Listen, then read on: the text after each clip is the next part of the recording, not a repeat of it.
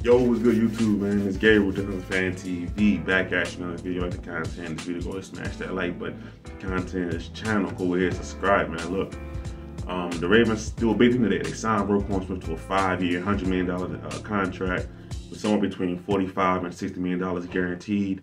It's a good deal. It's a good deal. It's big news for the Ravens. I believe in this contract that there's three sides to the deal. Okay, there's the Ravens side, there's Roquan side, and obviously there's Lamar Jackson, right? So, but first, let's start with the Ravens. Okay, first of all, when EDC made this trade for Roquan Smith, giving up draft compensation, second round picks, things like that, it was very obvious that the Ravens wanted to resign Roquan Smith. Okay, now, and Roquan Smith made it easy on the Ravens by playing well, being a leader, being a Raven as soon as he walked into the building. He was that kind of guy, that kind of feel to him.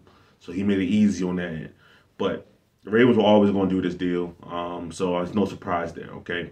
If it wasn't going to be Roquan, were they going to sign Patrick Queen? Who knows? It was kind of up in the air with that. There's a reason that the Ravens felt they had to go out and trade for Roquan Smith because of, previously Patrick Queen was underperforming and it wasn't living up to expectation of what we thought he was going to be, right? But we know Queen to be here next year, and then in the year after that, on his 5th-year option, it's probably not likely that the Ravens re-sign him, or at least extend that option and then re-sign him after that. I don't see that's likely. Paying and investing that much money into inside linebacker is something that I don't see as completely plausible. I don't. But the Ravens wanted to get a leader in the middle defense. They wanted to get somebody who was going to be the Mike linebacker and be stable in the middle of the defense. And that's what they got in Roquan Smith, okay? So from the Ravens side, it makes 100% sense, all right? It makes all the sense in the world, okay? And also, let's just talk about it too, right? I'm going to bring it up in Lamar Jackson's part, but let's talk about it now too. People are going to say, how can you sign Roquan before you sign Lamar Jackson? Simple, because his contract is easier to get done, okay? Yes, they are both representing themselves. It's the same scenario, but let's talk about a big, big difference here. Roquan Smith's contract in total, if he earns everything, will be $100 million, okay? Lamar Jackson's, just the guaranteed part of Lamar Jackson's contract is going to be anywhere from 190 and above, $200 million plus and above. All right. So just the guaranteed money Lamar Jackson is going to get is going to be way more than the money Roquan Smith is going to get in the entirety of the entire deal. All right. So Roquan Smith's contract was a lot easier. Okay. $45, $60 million guaranteed. It's a lot easier to negotiate. All right. Simple as that. Okay. Also, his cap hit, right? When you sign these long-term deals, teams like to keep your cap hit low. So that's for at least the first 2 years, excuse me. So next year, I don't think his cap hit is going to be too crazy. It's probably going to be somewhere between $5 and $8 million, okay? Which is not that bad. All right, so for the Ravens side, getting this deal done, giving up what you did to get him, and getting this deal done in the manner that they did makes sense. All right. All right, now Roquan. Roquan's been a phenomenal addition since he's been on this team. He's been a guy that's fit in right away. He doesn't seem like he's been like a rah-rah guy. You have seen some clips of him in the middle of the the defense or whatever, getting guys pumped up. But it seems like he's been a guy who's just been leading by example, and he's been racking up the tackles, all right? You can't deny that since he got here, the Ravens defense has turned the corner, right? Now, the counterpoint to that is, obviously, you could say, well, look at the level of competition that they were playing as far as offenses goes, and that's fair. I'm not going to argue with you against that. But I will say there has been a difference since he's been in the middle, okay? This team is flying to the football more. They seem more, now listen, they still are not 100% trustworthy because they still have to do one thing, and that's get that final stop to win a football game, okay? That's the last thing that Roquan Smith needs to bring to this defense is that final stop to win a football game, okay? But if we're not talking about that, I like what I've seen from him in the middle of the park on his defense, okay? In coverage and run defense, he's been excellent since he's been a Baltimore Raven, okay? I'm happy that they signed Roquan Smith, okay? So that's all good news on that front. So I think for Roquan, at his side of the deal is the fact that he was at a losing team for the Bears. The Bears are still going to be rebuilding, right? They weren't going to pay an inside linebacker with that kind of money. All right, fair. That's their decision.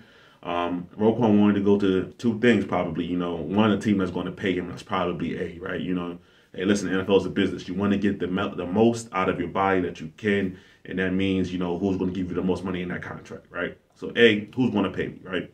And two, can a team that pays him also be a winning team? And I believe that with the Baltimore Ravens, he's found a winning franchise. Now, the Ravens have some things that they need to correct and get better at, 100%. So don't hear me say that and like, oh yeah, the Ravens are doing everything right. They're not. They need to do a lot better on certain areas, okay? So I think for Roquan, that was a big deal. I think he's gotten both of those things inside of this deal with the Ravens, okay? Stability, winning, and he's got the money. So that's 3 for 3 for Roquan Smith right there, okay? So that's a good deal for him, all right? Now, the part that everybody wants to talk about, obviously, is the Lamar Jackson side of this deal. I kind of already covered a little bit of it, right? It's just easier to get this deal done. The Ravens have 2 priorities going into this offseason, okay? And they already handled one of them right now. That was sign Roquan Smith. That was extend Lamar Jackson, okay?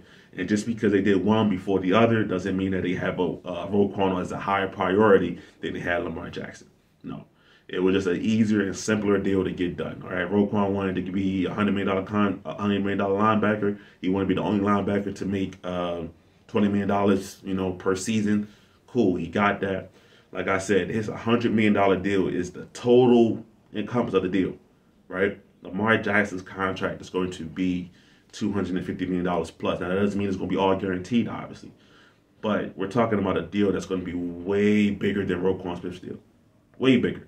Comes with a lot more stuff tied to it. All right? So it's just an easier deal to get done. And also, this deal, it clears the way for the Ravens to know how much they will have, so they know what they can offer Lamar, because now they're not trying to do 2 deals at once. They can turn all their attention to getting Lamar signed. Okay? Now, another thing. We got to remember, and we got to be fair, we got to be honest here. Lamar Jackson said, I'm not doing contract negotiations during the season. He said that, okay? If he didn't say that, maybe the contract gets done. Maybe it still doesn't get done. I don't know. But we got to be honest. Like, he said, I'm not talking about the contract during the season. So he shut the window. He shut the door himself. Now, the Ravens should have got it done in the offseason, right? So the Ravens aren't free from blame for that. They should have got it done in the offseason. But we got to be real. Lamar just said, I'm not negotiating this contract during the season, okay? That's words out of his own mouth, all right? Let's see what else I want to say about it. So, yeah. So, listen. This deal with Lamar can still be done. It can still be done. There's still ways to get around it, all right? Just because they signed Roquan doesn't mean they cannot sign Lamar Jackson. To me, their deals are non-related and they're unrelated. They have nothing to do with each other, okay? It's all about whether or not the Ravens and Lamar Jackson can come to an agreement on what's good for the team and what's good for him, all right?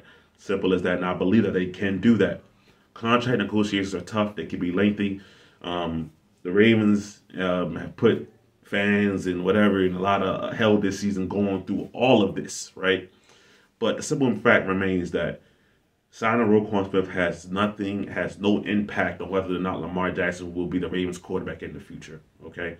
In some ways, it can help the fact that he will be here, all right? Now the Ravens know exactly how much money they're going to have, what they can offer, what his cap hit could be year 1, year 2, things like that. They can iron out those details, right?